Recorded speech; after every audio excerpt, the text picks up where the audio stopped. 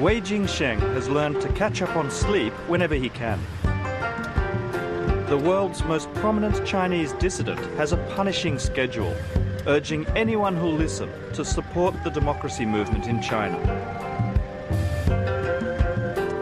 And with the days ticking away before the Olympic Games, he's cranking up the pace.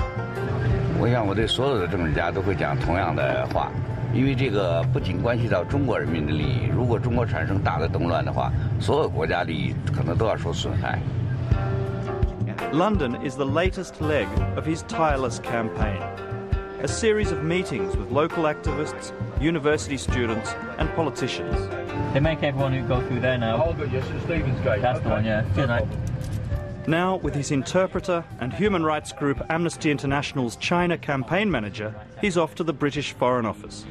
The work we're doing on China at the moment is, especially with the UK government, is getting them to acknowledge that there's an increasing crackdown on human rights activists in China, and it always increases when you go to June 4th, and to speak out more publicly about that crackdown.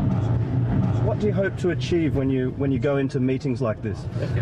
就是说，希望那个英国的政治家能够推动中国政府进行一些改革，特别是政治上的改革，因为现在中国正处在一个十字路口的状况，所以说如果不赶快进行改革的话，那么中国可能面临着一个更大的动乱。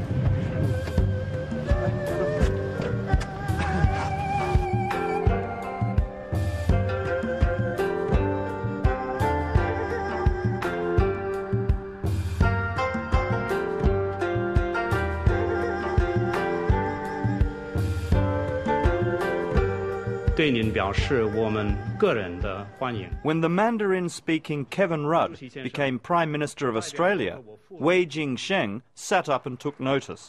懂得中国的事务的这个政治家，应该更加关心中国的人权，因为他自己生活在这个自由的国家里，他在从事着民主的政治，他应该是很懂民主的。所以，一般中国人的想象中，陆克文应该是对中国民主有更大的促进作用。 至少和现有的西方其他国家的政治家相比，他应该有更大的促进作用。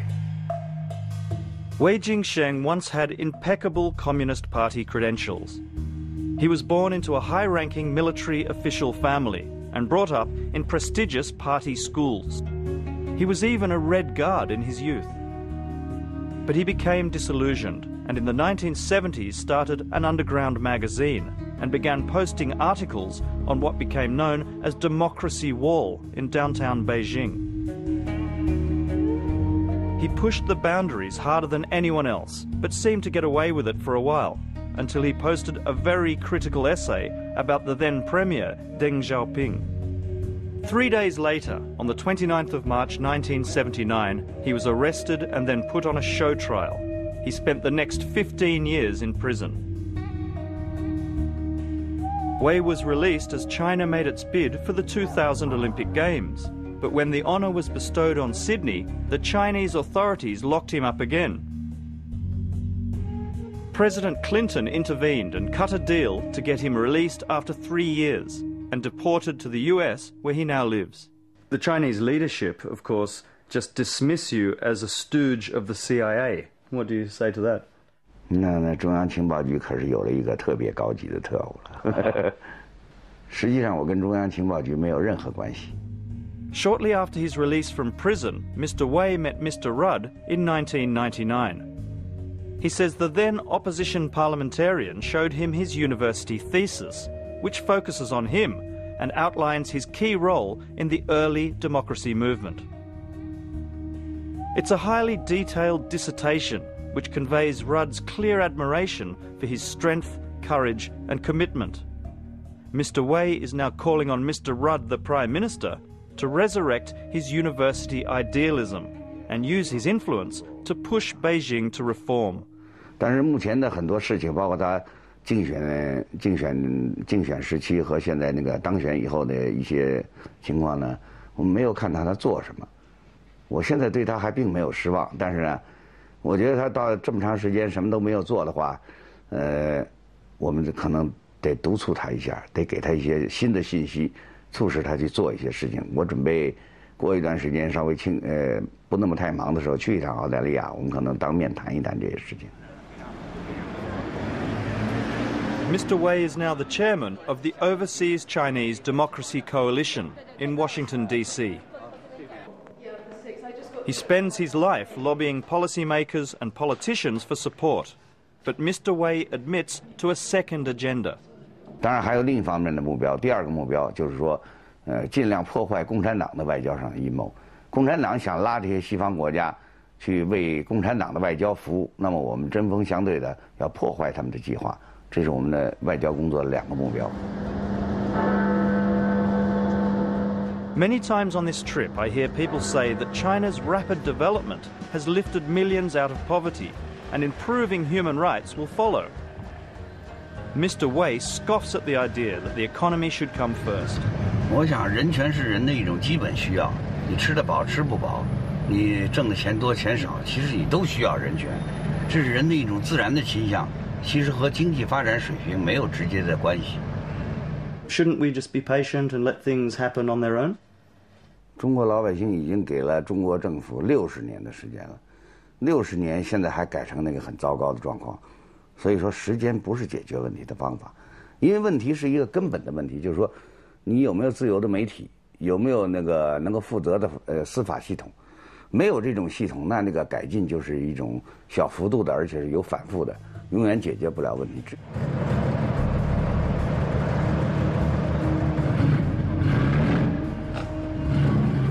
Amnesty International have brought Mr. Wei to London for a series of events to commemorate the 1989 Tiananmen Square massacre, where hundreds of pro-democracy activists and students were killed.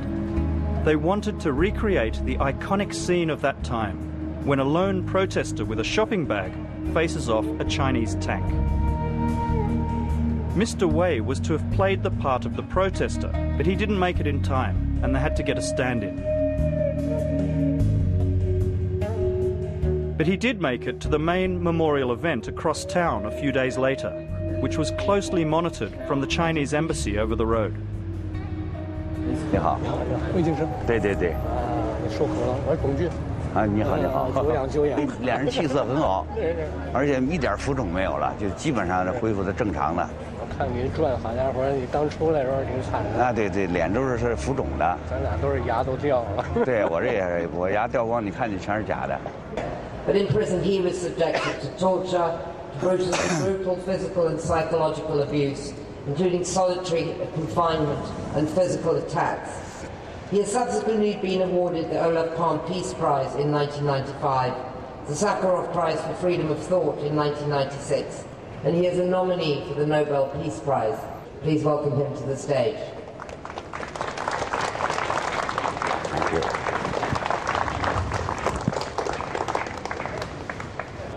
从共产党执政以来的几十年里头，有成千上万的人被屠杀，有成千上万的人被关进监狱。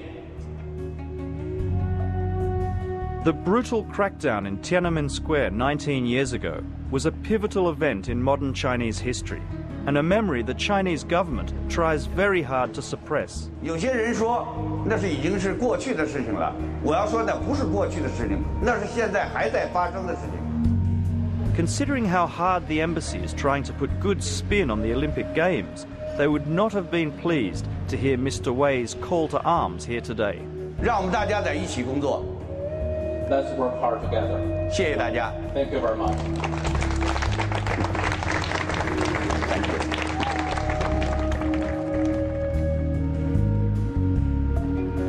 Mr. Wei believes that while the Chinese do not honor their promise to improve the human rights record, a precondition for holding the Games, then world leaders like Kevin Rudd should reverse their decision to attend the opening ceremony. 这和你西方国家的价值观念是完全相反的，而且和你年轻和若德先生年轻的时候他的理想也是完全相反的，所以我觉得这样做法，对他从他个人角度看是没有道理的，从国家的民族社会的这个基本价值观念看也是没有道理的，可能仅仅是对做生意是有道理的，所以我觉得这样做法是错误的。这个奥运会就像1936年那个柏林奥运会一样，那就是对纳粹和专制主义者的一种支持，它带来的后果就是政治的后果，而不可能是不政治的。我觉得中国政府把这项奥运会当作给自己涂脂抹粉的这样一次政治行动。Much was made of Prime Minister Rudd's raising of human rights in Beijing recently, where he used a 7th century word to describe his relationship with China. Zheng, the true friend who dares to disagree. Most analysts thought it was a brave move. Mr. Wei believes the opposite. 你要是共产党的朋友，你怎么会成为中国人民的朋友呢？这一点共产党自己就画得非常清楚，中国老百姓也把这个界限画得非常清楚。所以我觉得他提出这个概念是，可能是受到了大企业的很大的压力。他又想做中国的朋友，又想向西方的老百姓解释，我是关心人权的，所以他提出了这个很莫名其妙的、很奇怪的一个概念。我觉得这个说法不是很好，中国人普遍都听着都觉得怪怪的，甚至共产党自己听着都觉得怪怪的。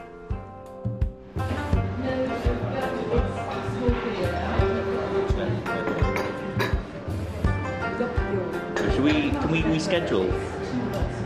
Great. We need to also talk about the French Minister for Human Rights. Apparently they want to meet Mr. Wei. Talk about that. I'm just thinking, gosh, he's got such a busy programme. That's like the next thing he's going to go and speak at. They're both losing their voices. Yeah, I'm not surprised. Another day, another meeting. Mr. Wei is being briefed by his minders about Foreign Office Minister Lord Malloch Brown. I'm hopeful that'll be quite a useful meeting. Mark Malloch Brown is a fairly sympathetic human rights minister. He's interested in actually understanding the issues and seeing what the UK can realistically do about things. So I think it should be quite a friendly meeting, but how far he'll be able to push his other colleagues in other parts of government to do the things we want them to do is the challenge he faces, I think. What are you hoping to get out of this meeting? Is it the same as all of the others, just pushing the same ideas, or is there a different approach to this particular meeting? 我希望能谈出一些结果来，就是说英国政府可能，我觉得应该和欧盟的合作做一些事情。如果他们英国或者法国这些欧盟的政府，如果真的想在人权上面做一些事情的话，那么现在这个时机非常好，现在是可以做一些事情的时机。As we leave the cafe and Mr. Wei heads off to his meeting, I'm stopped by police and questioned on suspicion of involvement in terrorism. I'm just filming them. This is everything is professional filming. Huh? We believe it's professional filming. I just wanted to get the shot of them walking in, that's all. Can we just get the shot of them walking in? I didn't know till about 10 minutes ago what we were doing, you know, like I said, you don't know from 1 minute to the next. Okay. News reporting. You follow the news. Well, if you had a press pass, it would have helped as well. It's also difficult to get Dateline's camera into any of the meetings Mr. Wei has with British politicians, not even to get the shot of them shaking hands. He really is a political hot potato. Mr. Wei says they have too much to lose in offending China by being seen meeting him. 我想这个原因跟陆克文的原因差不多，也就是说他们那个一方面要向那个大企业做交代，一方面又不愿意得罪老百姓。When you met Kevin Rudd, it was also in secret? 当年他当议员的时候不会，现在我就不知道了。因为当议员的时候他可能不需要考虑那么多，但是他现在要考虑刚才说的那个问题，就是你要是关心了人权，那么澳大利亚的资本家不高兴；你如果不关心人权，那么澳大利亚老百姓不高兴。我到现在还没有跟他进行这方面联系。上次我去澳大利亚的时候，我想他好像不是很热情。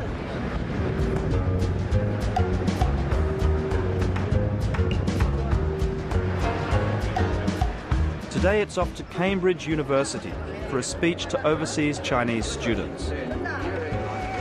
He begins with the disturbing trend of rising nationalism in China, which he says is supported by the government.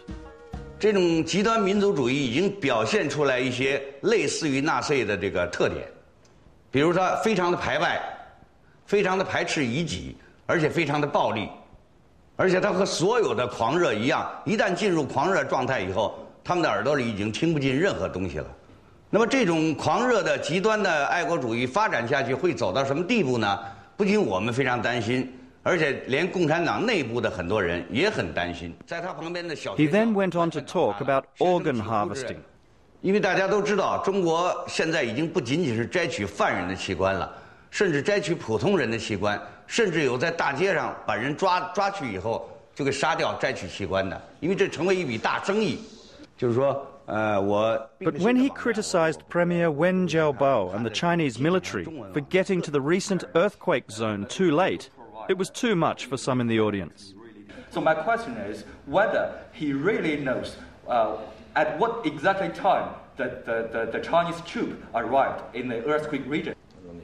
行，先回答他的问题。At this point, Mr. Wei got confused and contradicted himself, losing the attention of many in the audience. But at the end, he still got quite an applause, although mostly from the non-Chinese.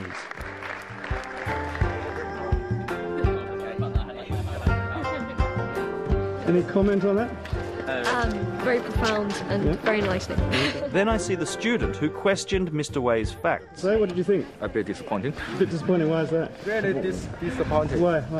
Well, I think you can see from my question because I think it's not really well evidenced. Most stories he tells is about himself. It's not really something just happening there. Any comment on what you heard just now?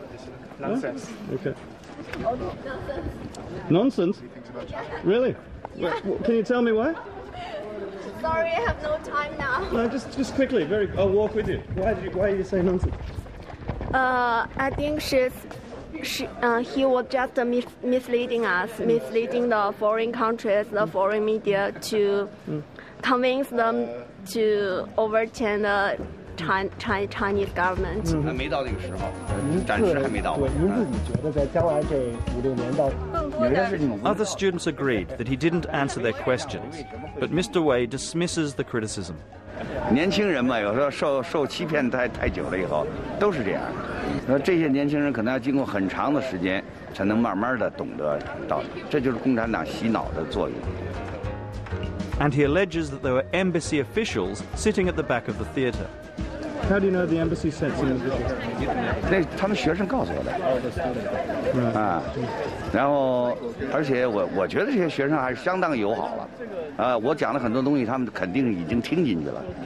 但是在大使馆官员的监视下，电视台采访他只能那么说。我相信如果没有大使馆官员在场，这帮小伙子肯定会拉着我喝啤酒去。他们还有没问完的问题呢。